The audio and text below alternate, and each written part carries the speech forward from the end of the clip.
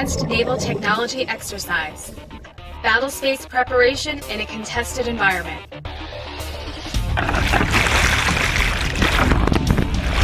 ANTX is a very powerful construct for advancing technology. It provides a venue for scientists and engineers to experiment with technology in a non-threatening environment, which encourages risk-taking and innovation.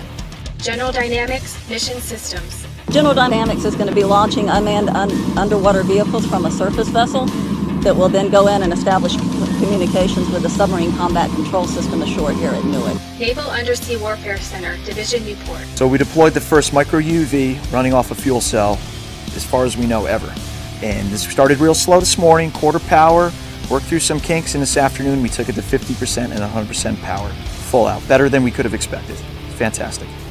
The fleet benefits from ANTX by having the rapid prototyping. You're trying to speed technology for the warfighter. ANTX is a conduit to do that because it allows industry, academia, warfare centers to put their prototypes in the water and show the state of the art in front of stakeholders, fleet operators. So you get an immediate feedback loop, all in the vein of mixing that pot of ideas and bringing it out to the fleet in the most rapid manner. Naval Surface Warfare Center, Panama City Division. Our O&R program is developing technology for a future USV. The particular technologies that we were testing are focused on the neutralizer. The idea is to have a lower cost, smaller, more easily to deploy neutralizer for the Navy. Northrop Grumman. We're here with multiple unmanned undersea vehicles. We're demonstrating seabed warfare from both offensive and defensive capability, as well as multi-domain command and control of autonomous vehicles. Power Docks. Power Docks is actually an autonomous floating microgrid platform that is able to generate its own power and is able to distribute the power for the purpose of recharging electric marine propulsion vessels operating in the aquatic space.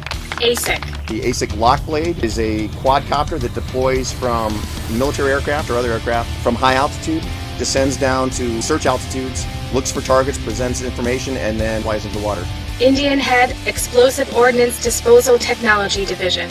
So this is a collaboration effort between NSWC Carderock and NSWC Indian Head. Carderock providing the USV and Indian Head providing the unmanned ground vehicle, or UGV. L3 Technologies. We have algorithms running automatic detection looking for air targets, surface targets, and all doing that passively. A lot of folks here are looking to demonstrate their capabilities. We're actually exercising our capabilities, which means we're open up to failure.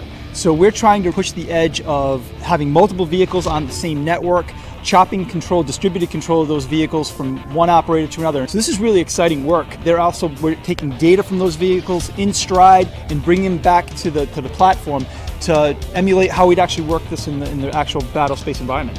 Actual prototype systems are exercised, which enhances a mutual understanding of how to employ technology in realistic scenarios. Rapid experimentation, rapid prototyping, those are the main benefits of ANTX.